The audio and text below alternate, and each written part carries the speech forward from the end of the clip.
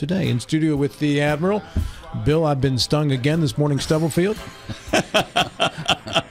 Former Delegate John Doyle, who has not been stung. Go ahead. That is correct. Yeah. No, I was going to say I wear it as a badge of honor, Rob. You should have seen me. Is that how you wear it? Yeah, you should have seen me running for the house yesterday. I said, Bonnie, bring the Benadryl, bring the ice. I've been a victim once again.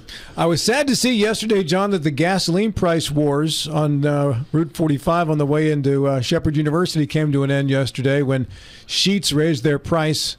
But however, the 7-Eleven is still stated $3.34.9 as of yesterday. I don't know if they raised it today. It was still that way this morning when I went by there. Yeah, it was kind of interesting to watch that happen as a couple of weeks have gone by with 7-Eleven was under construction for 2 months. So when they came back on, they lowered their price to $3.34.9 while Rocks and the Sheetz were still in the 350s. And then they got wind of it a couple of days later and dropped their prices to $3.33.9. 1 cent below 7-Eleven. Yes. And then yesterday I drove by the 7-Eleven and the Sheetz was back up into the 350s. So the war was nice while it lasted, but 7-Eleven hasn't bumped back up yet. No, they haven't. And, yeah, they lost a whole ton of business while they were under construction. And a large part of the problem is they didn't just lose their gasoline business. The construction was the area that was marked off was so big that a whole lot of people thought the whole thing was closed. So they lost their convenience store, much of their convenience store business as well. And so they're just trying to get it back. Mm-hmm. In studio with us, Delegate Mike Hite, back from Interims. Good morning, Mike. Good morning, Robert. Good to be here. That T-shirt you're sporting, I understand. Corey Roman yesterday is it every time the Cowboys? Same T-shirt. It was the same T-shirt. It was Monday, and that's why I wore it. Corey gave me a shout out on Monday, so I decided to reciprocate and give Corey a shout out. Thank you, Corey Roman, for recognizing the greatness of the Dallas Cowboys. Oh, please. Every time the Cowboys win, you guys wear your shirts. This is our year, right? Yes, every year is your year since 1995, right? It ain't going to be the New York Jets year, that's for darn sure. and that's who we have next week. So I expect another romping of the New York team that they got this past week. Hey, what did you accomplish while you were in Charleston? That's always a good question when it comes to interims. What do you really accomplish? A lot of times during interims, you're doing a lot of things to prep for the next session, and a lot of times it's seeing or sitting through presentations by different departments, and that's essentially what was going on this particular interim. I'm on health and finance, technology and infrastructure, and all of those individual committees were doing presentations. I also sit on LACRA, which is like a legislative oversight of health and human services. And those were a presentation there with the division of the DHHR and the new secretaries coming in and how their organizational charts are being developed for the new departments. Mm-hmm. So anything that you did set up what you're doing to talk about in January? Probably not this particular interim. There wasn't a lot of this was just informational. So in finance, you had the finance people coming in from the governor's office and telling us, what the different numbers mean and why severance is down and what's up and how all these things affect the budget for next year. So it was more just informational. Are you concerned about the budget numbers at this time for the first couple months of this new fiscal year in any way? No, not after they come in and explain that. And John probably knows this, that the first couple months of the new year, the July and August numbers are usually down because you're back paying different things. So when they come in and explain a lot of that, you don't have as much concern as I did when I first started seeing the numbers in July and August.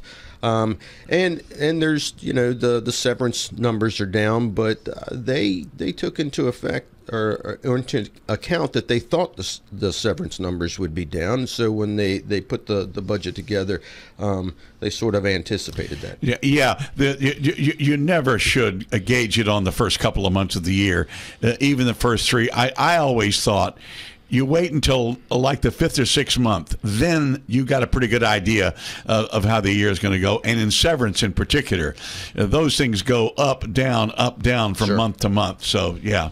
And there were some surpluses in this particular month that they're already seeing surpluses in September. So they're anticipating surpluses, but not to the degree that we've had in the past. The days of those surpluses are probably hope, over. Mike, that means that the governor's office is finally doing a better job of actually estimating rather than intentionally underestimating just to make themselves look good when they beat their breasts and say, look at this surplus we got. I just think that is, we've never had a governor that abused the process as much as this one. And in fact, a whole lot of people, I didn't realize the opportunity that a governor had to do something like this under the rules under which we operate.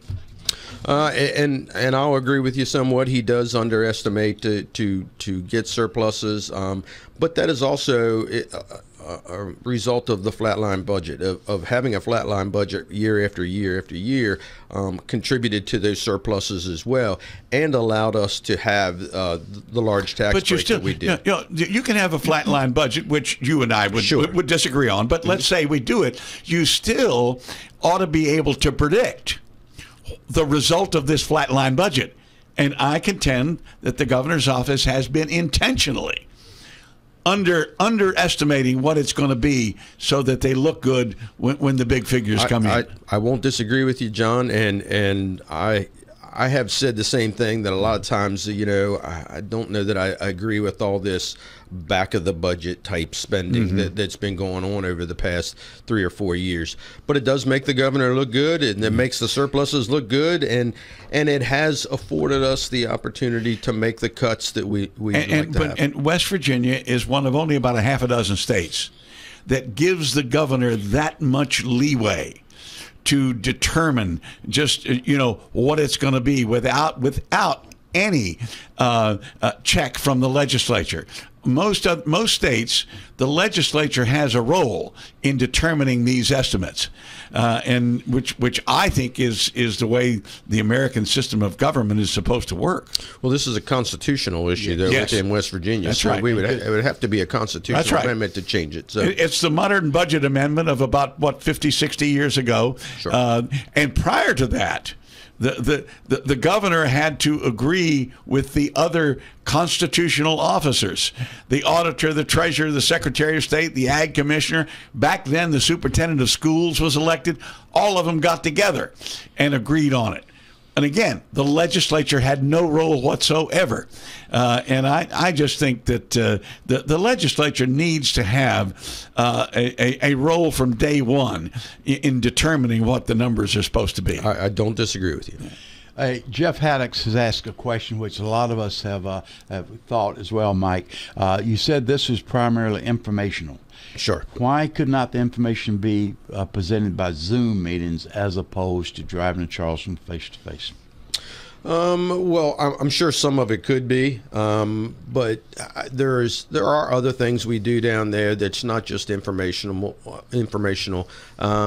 There are meetings that take place where we're actually voting on stuff. This particular interim, I don't think we did, and I guess it's in the Constitution as well that we have to meet once a month anyway. So I don't know that we have to do by Zoom. I don't think we have to every month, but I don't know that you could do everything by Zoom that you really want to do. And they're moving things around the state from time to time, so it's not always in Charleston.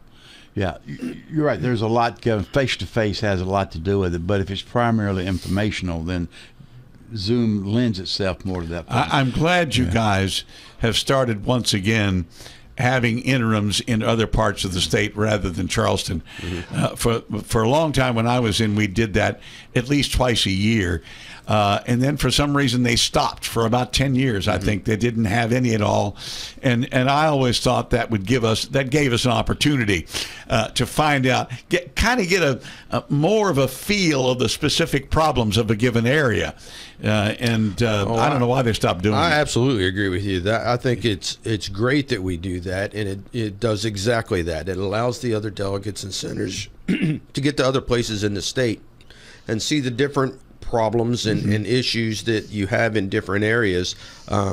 We had our first outside of Charleston interim this particular year over in Huntington, and it was on Marshall's campus, and there was a lot of stuff about Marshall and what was going on over there and in the city of Huntington. The next one will be in November. It'll be up in Wheeling, so you'll have all the issues that are going on in the Northern Panhandle addressed as well. And just last year they had one over in Morgan County. So you had everybody visiting the Eastern Panhandle, and then there are trips and stuff set up during those particular interims where you had legislators that were going to different places in the Eastern Panhandle and visiting, like P&G or things like that. So they get a good taste of side trips. So they get a good idea of what's going on in the different areas, and which I liked when they came over to the Eastern Panhandle, and they took them out on those electric buses that we're building here in West Virginia, and they didn't do so well up and down the hills. So they got a good look at those. They'll get the technology right. But they also got to go, because it was in Berkeley Springs, they came down Route 9, and they got to see all the issues that we have and the traffic issues that we have on Route 9. So I think that was important for all the other legislators to see as well. Mike, during the Amendment 2 debate, the governor made a very personal between he, Eric Tarr, and Craig Blair. He has weighed in this past week on the transfer rule. Now, you took a position last time on the radio, what a great advocate you were for the transfer rule. Do you think it's going to be personal between you and the governor here? I think Bill's setting you up. I'm trying to, Rob. Trying to get Hite primary. By some angry parents whose kids lost 93-6. What I said was we need to look at the transfer rule and whether or not it's being effective. Now, I will agree with some of the other people who have said, listen, we need to slow our roll. This is week one, okay, and we really need to see in those particular games, was it a factor of the transfer rule? How many kids transferred into that school and were playing on that team as starters that attributed to those high scores? Was it? And you can go back to last year and see scores like that as well before the transfer rule. So is it the transfer rule that is causing this? And if it's not, then we need to, sort of pump our brakes and give the transfer rule time to flush out, maybe a 4 or 5 years, and say, is it really contributing to these high scores? Yeah. Mike, I don't think you've seen that many scores in 1 week previously. But actually, we did last year. We had scores like that. And if 90 and 80 to nothing. Yes. Mm-hmm. No, yes, okay, all right. And if memory serves, you were last Friday. You said you were a reluctant supporter of this, so you did not carry the spear. Bill, no, don't be trying to back out of setting up the Badger, because you cornered him. You cornered the Badger. Now you're backing away. But I don't want to embarrass the Badger. No. I was a reluctant supporter of it. I feel like the kids and parents need the freedom to move their kids around to get the education where they need. But I was concerned about this rule doing just that being used for primarily sports reasons and not educational reasons. And the purpose for it was for educational reasons. And I don't know that that's the way it's being used the majority of the time. I had some fear of these super teams being formed, and I was assured that wasn't going to happen. So I want to give it time to flush out and make sure that's before we go. There's no reason to go back and look at it this session. We need some time to look and see if this really is effective. So with the governor's comment, he was not targeting you. He was not looking you in the eye. Maybe you look down for the governor. I think Michael Hite is the least of the governor's worries. Hey, Mike, you mentioned DHHR, and I know you serve on that committee there. Yes. Is at this time, with the changes that were made and proposed, has there been an appreciable improvement in DHHR that those who use the services regularly would notice? I don't think that the individuals that usually use DHR will notice anything different, because the separation hasn't fully been implemented. Mm-hmm. Right now, it is still DHHR as a whole until July 1, right? Until Jan 1. Oh, January 1. Okay, yeah. And that's when it's supposed to go into effect. So right now, they're trying to get the organizational charts and how it's all going to be laid out, and how they're going to use the combined administration to take care of all of them. I don't, and sitting in Lockyer, I don't think that went well for them. When they brought out the organizational charts and displayed them to the people in Lockyer, and then each individual secretary came in and tried to justify their organizational chart, it didn't go well for any of them, I don't think. The whole purpose of this was to provide a better product and to make things more streamlined and efficient.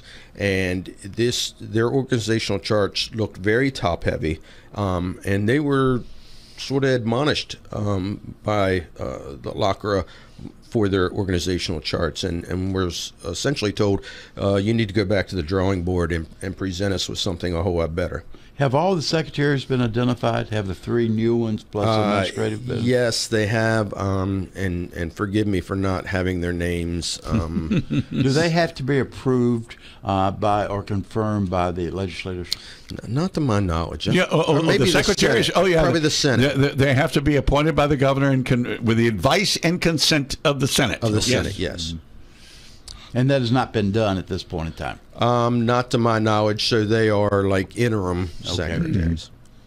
Sort of like secretaries in waiting. Yes, and I'll tell you, one of the issues that I particularly had is you had the facilities, the Secretary of Facilities, which they've separated out, and it's just the hospitals that are run by the state.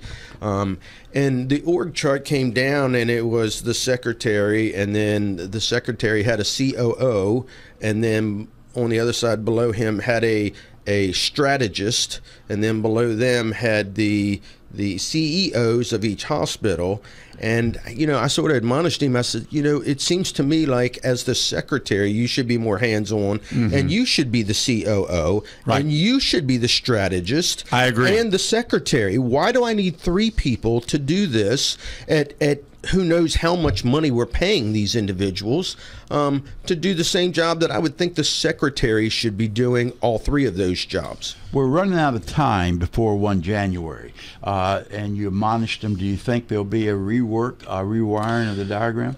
I do. I think there'll be some rework of it, and we are running out of time, but we still have 3 more months to come back and for them to reorg things and possibly give us a separate way of doing them, doing the org charts. Mike, I realize nothing is prepared overnight, but the decision to split DHHR into 3 groups, the 3 distinct groups, was made over a year or so ago. Why are we so slow? And not you, but the organization. Why are we so slow in putting these steps into place now? And with the admonishment, the rewiring, whatever the case may be, it's going to be more and more cramped. I'm a little surprised and disappointed. The bureaucracy, the complexity of bureaucracy, because Bill, it's taking so long. The legislature gave him that much time because the governor wanted that much time, I think, so he could keep his people in longer. Well, that's just my opinion. Let me ask. I don't know.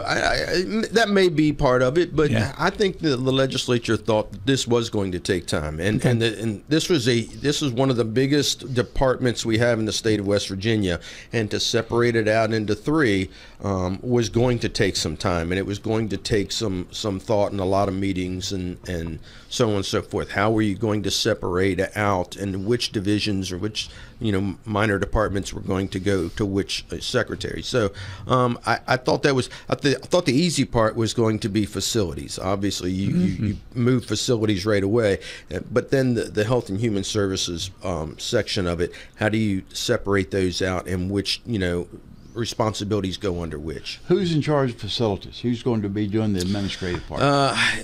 Again, Dr. Caruso, I think his name. It's a gentleman.